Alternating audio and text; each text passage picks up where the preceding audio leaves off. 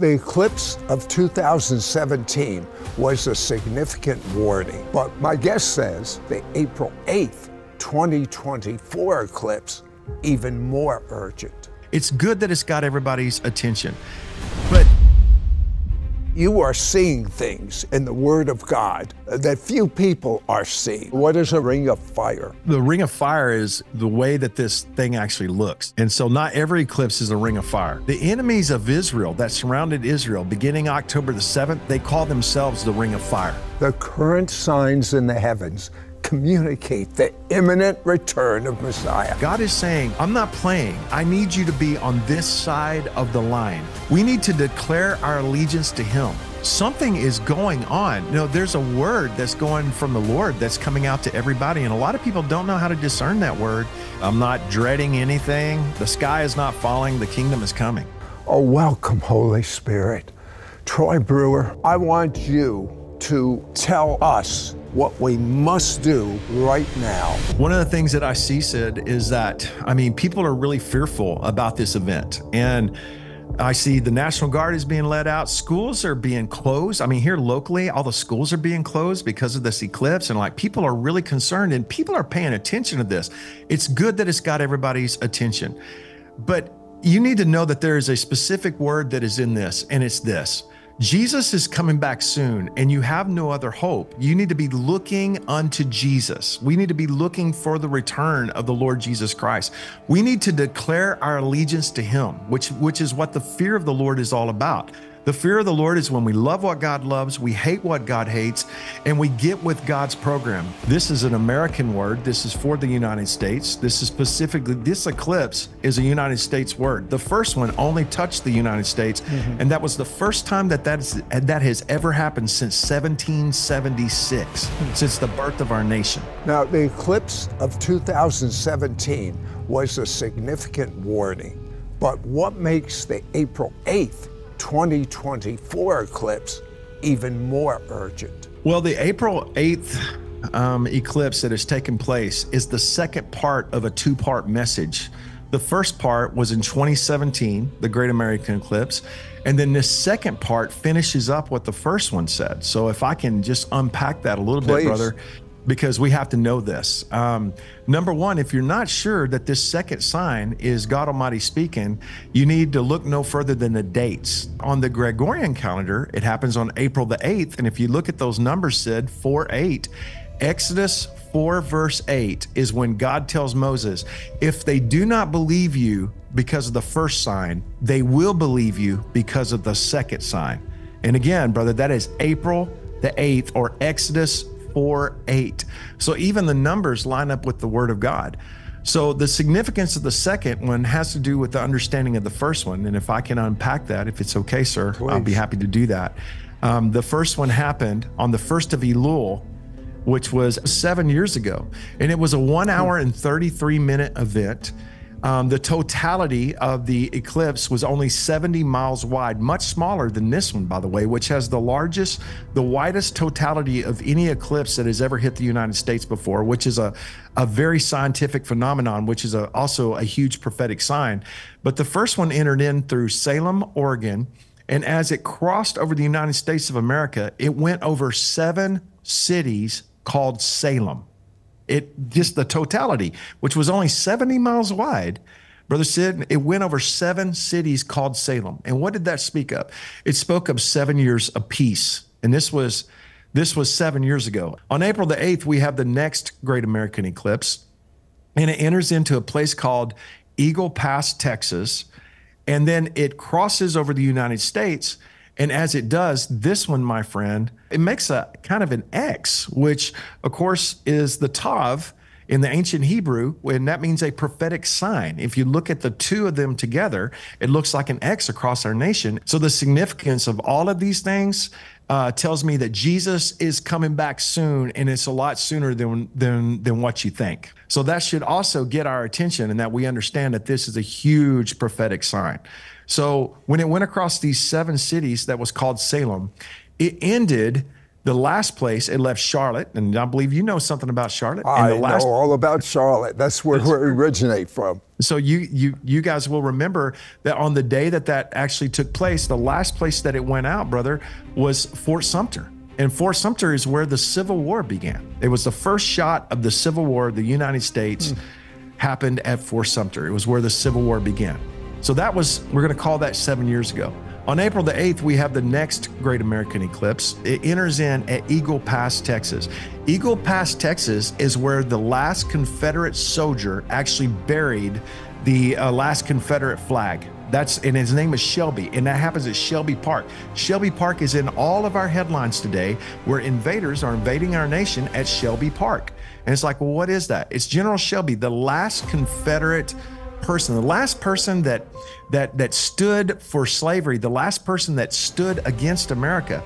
And so the first one ended where the Civil War began. The second one begins where the Civil War ended. And God Almighty says this: be unified or see your nation divided. Why should we know about supernatural signs in the heavens? Well, mostly because it's the heart of King Jesus and it's the voice of the Lord, my friend. And we as a people of God have a tremendous responsibility to hear God speak and to heed his word. And one of the ways that God speaks is through the heavens, going all the way back to the book of Genesis, when the Lord created the sun and the moon and the stars on the fourth day. This is Genesis 1:14. He said, well, I created this and placed them within the firmament as signs, seasons, days, and years. So the first reason why God Almighty created the sun and the moon and stars was actually for signs. And then we know that Jesus himself declared there will be signs in the sun and in the moon and in the stars. And he was speaking in present, future tense. And so that means that he was actually talking to our generation as well. And we know that whenever we see the convergence of God speaking through so many things, and then the heavens being shaken, like what does it mean for the heavens to be shaken? Joel 3:16 says it means that God is speaking through the heavens. It means the voice of God is within the heavenly realm.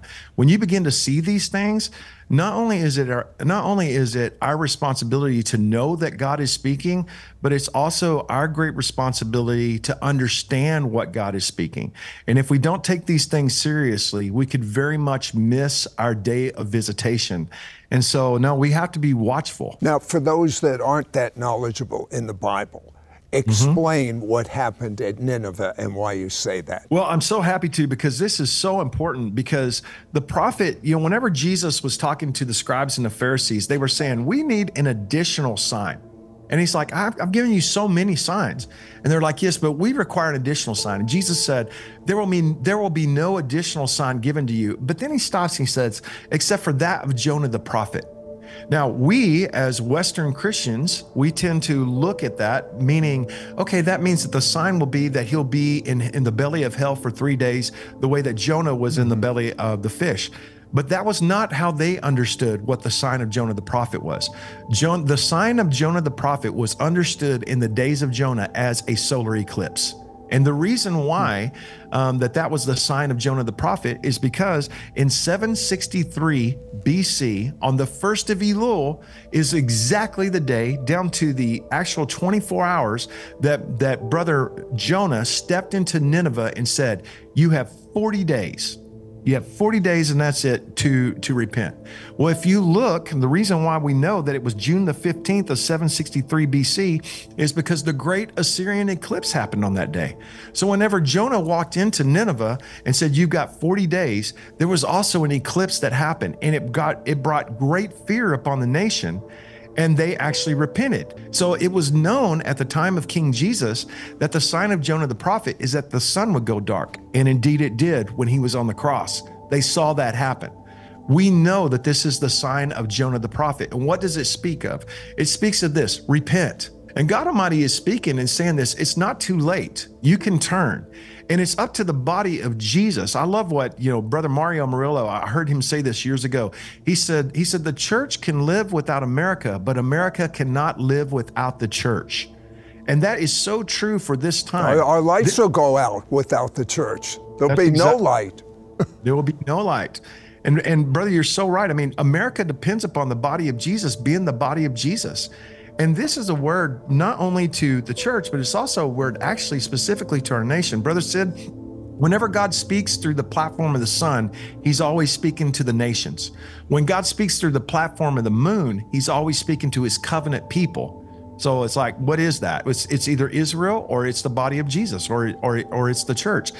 The sun is always seen prophetically as masculine, and the moon is always seen prophetically as feminine. The moon has a 28-day cycle, exactly the way that a woman has a 28-day cycle. And so we in the Western world, we use a sun calendar. And those, of course, as you know, in the Hebrew or Israeli world, they use a moon calendar. So when God is speaking through the sun, he's talking to the nations. And that's why God Almighty brought the great Assyrian eclipse in 763 BC on the day that Jonah moved into the Assyrian nation and spoke a word and said, I'm serious. You got 40 days to repent. That's the kind of word that has taken place with this great event, and the heavens are declaring the glory of God. You are seeing things in the world, in the Word of God, that few people are seeing. But you've been studying these heavenly signs for many years. Perhaps you can give us one or two hints or revelations for us to understand the heavenly language a little bit better. Yeah, I sure can, and I love this. I love this whole conversation because we think that understanding that God Almighty speaks through the heavens is a demonic thing. And sadly, the whole demonic world has stolen those things. And the Bible says in Romans 1:20 through 1:24, it actually says that when they knew God, they glorified him not as God, neither were they thankful, but they became vain in their imaginations, and professing themselves to be wise, they became fools. And so we cannot do that. We have to be looking for Jesus. But the understanding of this is that everything that is in the Bible, those stories were written in the heavens for our benefit before we ever had a Bible. So whenever God got ready to show Abraham the seriousness of his covenant and what was going to happen with his seed, he took him outside and he showed him the stars. Right? Because the plan of redemption is in the constellations. The plan of redemption is in the names of the stars. The Bible says that God names the stars. He says, I have named them twice. And then it also says that he numbered them. So it's like, okay, they're numbered, they're named. And if you look up the ancient Hebrew names of all those stars, they all declare amazing things. There are 88 constellations in the heavens that God actually put in our firmament. And so our firmament means our field of view. And so the eclipse is another example of God strategically placing these things within our firmament, and that when the sun and the moon come together from our perspective, only from our perspective, they both look the same size. Even though the sun is 400 times bigger than the moon, it's also 400 times further away than the moon is from us. So that when they come together, they look exactly the same. But of course they're not. But that's him placing it within our firmament. The Bible says in Psalms 19, again, the heavens declare the glory of God, and the firmament shows his handiwork. Day unto day it utters speech, and night unto night it reveals knowledge, so that there is no language where their voice is not heard. So what you find is when you look at these constellations, which say it's Virgo, well, what is that? It is the promise of the seed of a woman. And the star that represents her belly button is called the branch.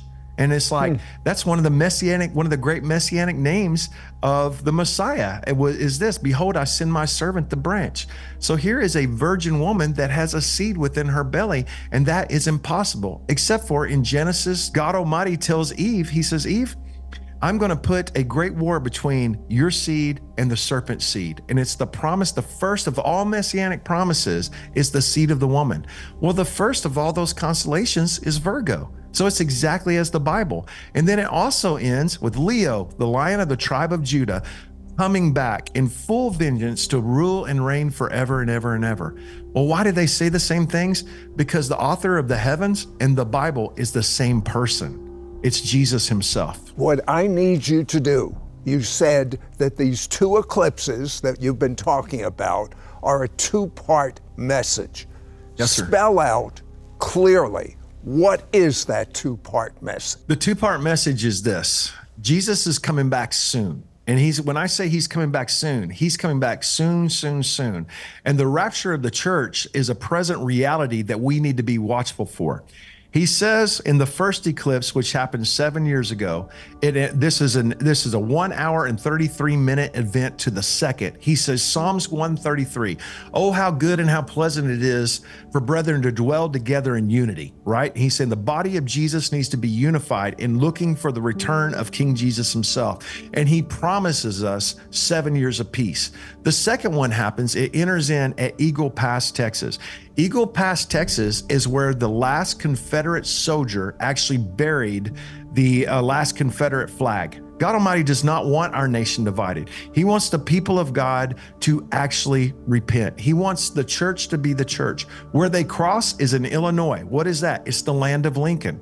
That's what that is. Like, wow, okay, so I need to pay attention to that. Right there where it crosses is one town. And you know what that town is? It's called Rapture, Indiana. The promise of King Jesus is this: I'm coming back. Well, where will we gather? Where the eagles gather. That's what Jesus said, where the eagles gather. What is the place where this next one enters in at? It is called Eagle Pass, Texas. It speaks of the promise of the rapture of the church, and that we as the body of Jesus need to look unto King Jesus for all things. We are the only nation in the world that advertises we are one nation under God. The threat that is coming against us is to be a divided nation if we do not repent and put Jesus first. Our hope is in the return of King Jesus, and we as the people of God must stand for the values of the Word of God and be looking unto Jesus, the author and the finisher of our faith. I'll tell you this, brother, on April the 8th, we are having a baptism service. We are calling our entire tribe together to say, we as the people of God unite, and we declare that God Almighty is our God, that Yahweh God is God, that Yeshua HaMashiach is the Messiah, and we are his people. And we stand in this nation the way that Jonah stood in the nation of Nineveh on that day when the sun went dark and he said, you got 40 days. God Almighty is declaring the clock is ticking. We cannot live like it's 1950 or 1960. The days are short and the world clock only has this much left. So what should the people of God do? We should be the people of God. We should love what God loves, and we should hate what God hates. One of the words you said, I want you to explain it. We must be unified.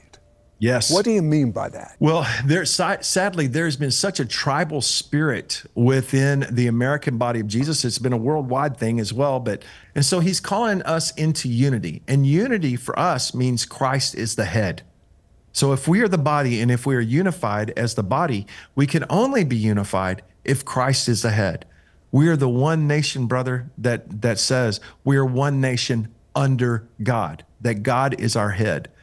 Friends, we have no other plan B. We have no other plan C, but to put all of our game into the trust of the Lord Jesus Christ as God's mouthpiece. And this is the deal.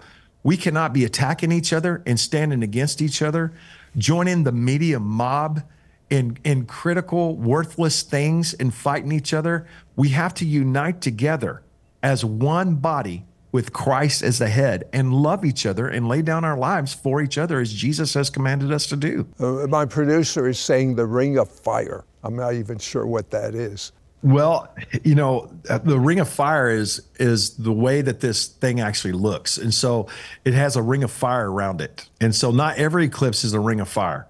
And what is amazing is... But what does a ring of fire mean to you prophetically? Well, it means two things. Number one, for the people of God, it means that God will be a wall of fire around them and he will be the glory in the midst of them. But it also means this too. The enemies of Israel that surrounded Israel beginning October the 7th, they call themselves the Ring of Fire. And God is saying judgment is coming against his enemies, and the enemies of Israel. Do not join them. And you know what's sad? What's sad is many of us behind pulpits in America are so afraid that people are going to disagree with us politically, or we'll be accused of being political or whatever if we stand with Israel, and our voices are not being heard. And I want to tell you, the Lord is tired of that, and he's shaking things up right now. Choose you this day whom you will serve. Are you going to be on God's team, or are you going to be on another team? As for me and my house, we will serve the Lord. And this April 8th event means you'd better take it very seriously as to which team you are on. As for me and my house, we're going to serve the Lord. I'm standing with Israel. And that is a big part of this prophetic message that is in the heavens today. Are you standing with Israel? Are you standing with the God of Israel? I have true confession time. Our ministry puts out a medallion. It happens to be the symbol of Israel. It's the menorah. And I've actually had the thought, don't wear it because they're really coming against Jewish people. And as you know, Troy, I'm a Jewish believer in Jesus. And I thought, no, God's going to protect me. And I boldly, I'll even open my shirt so people can see it. You know, I'm not even Jewish, and I actually just got back from South Africa yesterday. I was in Qatar about 16 hours ago, and Qatar does not stand with Israel. I'm talking, and there's other nations that don't. I have a friend of mine that was there, and I saw him, and he is a Jewish believer, and he told me, he said, Troy, I've been convicted because I was not wearing my kippah, and I wear it everywhere I go. And I took it off here because I'm afraid for this. And I told him, I said, let me wear it. We'll both wear it together and we'll walk through this thing. You're talking about provoking the Jew to jealousy, Troy. Well, of course, you wear a yarmulke. I see you're wearing it right there now. Yarmulke's the thing that we Jews put over our head to protect us. And a lot of Jews have a yarmulke under their baseball cap. Yes, sir. Yes, sir. So no, it's just very important, man, that, you know, I'm telling Jewish people every time I run into them. I ran into a bunch of Jewish people that was in Uganda. I was in Uganda last week, and I ran into them. What are Jews doing in Uganda? And you know what? They are doing amazing things. They're doing amazing things. I was so impressed with them. And we were out in the community doing our thing. And there were some Jewish people there that was actually, they were like, well, while we're here, if you know, we hear that people do outreaches here and whatnot, we'd like to feed some people. We'd like to help some people. And so they were not believing. They were not Messianic believers. They were just Jewish people. And so they joined with us and they helped us do outreaches. They helped us feed people. And I told them, I said, you need to know this. Not everybody in the world hates you. There are Christians that are standing with you all over the world. And we live in Texas and we stand with you. And brother, we love you and we appreciate you. And the guy's wife just started crying. And she's like, thank you for saying that. And I'm like, man, if the body of Jesus is not going to stand, there's nobody else coming. When did you find this out? When did it dawn on you that all these little signs like the eclipse or things that are strange in the weather have significance behind it? When did that dawn on you? Well, it's a strange thing for us because we're just now getting caught up to it. But as I began to read, well, to answer your question, it was in the late 80s, to tell you the truth. I began to read the Word of God, and I got saved in May of 86, and I was already a part of the astronomy club. In high school, I'd been a big part of the astronomy club, and I loved the heavens. And then when I opened up the Bible, I saw that God was always speaking through the heavens. And I was like, I don't think that we have actually caught up with that. But that was over 40 years ago. And since that time, the body of Jesus has been catching up with it. People are starting to heed because you can't ignore it. You can't deny it. And it's happening. We literally have a front row seat for end time signs, miracles, and wonders. As the Word of God says, the heavens declare the glory of God, and the firmament show his handiwork. And day unto day it reveals knowledge, and night unto night it speaks, and there is no language where their voice is not heard. And so this has always been a part of my walk, Brother Sid. It's always been right here in the Word, and I've always been interested in it. I want you to pray for us to fulfill our complete destiny written in our book of life. You have a book of life. I have a book of life. The viewers have a book of life. Pray that we do this. I want to fulfill my full destiny in my book of life. I know you want to, and I know you want to. Would you pray? I will, my friend. Father God, sir, I pray in the name of King Jesus that we would fulfill everything, God, that you have prophesied over our life. Every hope and every dream that you have ever had for us as your people. King Jesus, we have a yes in our spirit. And Father God, sir, we repent for trying to go any other way. God, we repent for trying to make anything else happen. Father God, sir, you are our God and we are your people and we are totally dependent upon you. We say during this resurrection time, Hosanna. We say, blessed is he who comes in the name of the Lord. King Jesus, we stand with you as one people. God, we stand with the nation of Israel for your promised return. God, we will not turn our back upon you. We will not turn our back upon Israel. Father God, sir, we recognize you as the Lord of hosts, and we recognize, King Jesus, that you are coming again soon. Soon you are coming again. And I love you, Lord, and I praise you and I thank you, sir, in Jesus' name. Amen. There's a prayer. May your name be inscribed in the book of life. Is your name inscribed in the book of life? I know the answer. I know the answer is yes, if you mean to the best of your ability and repeat this prayer out loud after me. Troy, if you would repeat it after me and you say it when Troy says it. Say out loud, Dear God. Dear God. I've made many mistakes in my life. I've made many mistakes in my life. And I'm so sorry. I'm so sorry. I believe the blood of Jesus. I believe the blood of Jesus washes away every one of those mistakes.